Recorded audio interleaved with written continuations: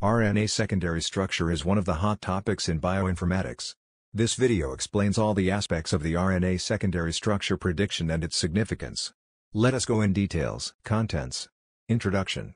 RNA secondary structure. RNA fold. RNA structure analysis. RNA structure significance. Introduction.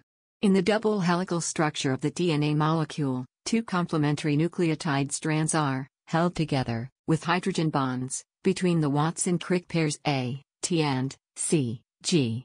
RNA molecules usually come as single strands, but left in their environment, they fold themselves in their tertiary structure because of the same hydrogen bonding mechanism.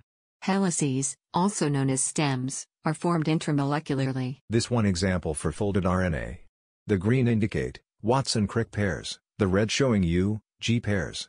The blue indicate mismatches. While folding, it may produce stem and loop as shown. RNA molecule, secondary structure. There are 16 possible base pairings, however of these, only 6, A, U, G, U, G, C, U, A, U, G, C, G, are stable enough to form actual base pairs. The rest are called mismatches and occur at very low frequencies in helices. RNA molecules, such as ribosomal RNAs and transfer RNAs, have an important role. Their structure cannot easily be disrupted without impact on their function and lethal consequences, and selection is acting to maintain the secondary structure. Yet, the primary structure of the stems, that is, their nucleotide sequence, can still vary, and in fact, we observe that RNA helical regions are quite variable in sequence. The nature of the bases is not important, and substitutions are possible, as long as they preserve the secondary structure.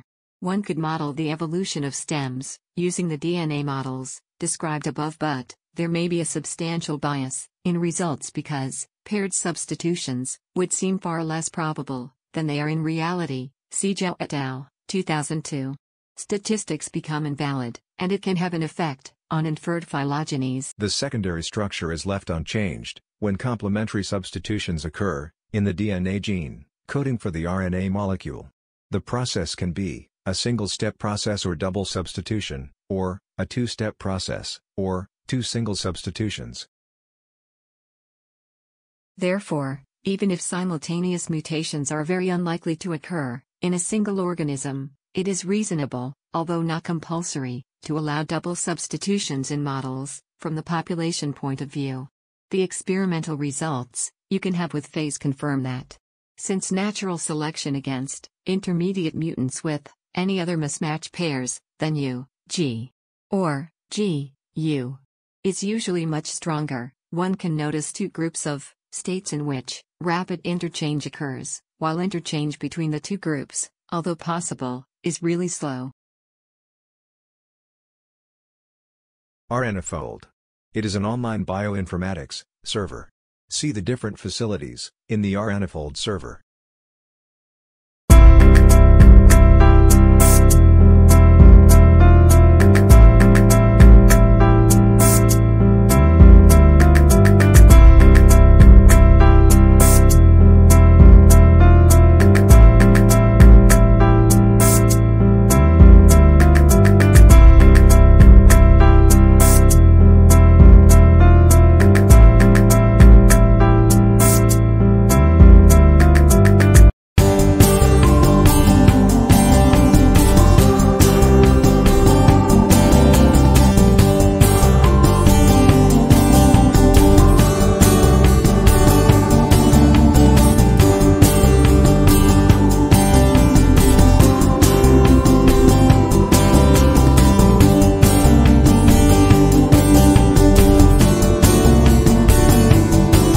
Then, you extract an RNA sequence of your interest from https www, ncb, nlm, nih, gov. As shown here. Here, I extracted the viral RNA in general, as shown here. Save the sequence in FASTA on computer screen for later use. Next, you go to the RNAfold Server on http://rna.b.univ.ac.it/cgi/bin/rna/websuite/rnafol.cgi. Here, you have to paste the RNA sequence that you saved on computer screen. Paste plain sequence, not in FASTA format. Then you have to select the parameters that you are interested, otherwise, leave all as such. Then click on Submit button. Within a fraction of second, you will get result of secondary structure of your RNA sequence. Study the structure and save in different format as you want. Save the different graphs also for your project.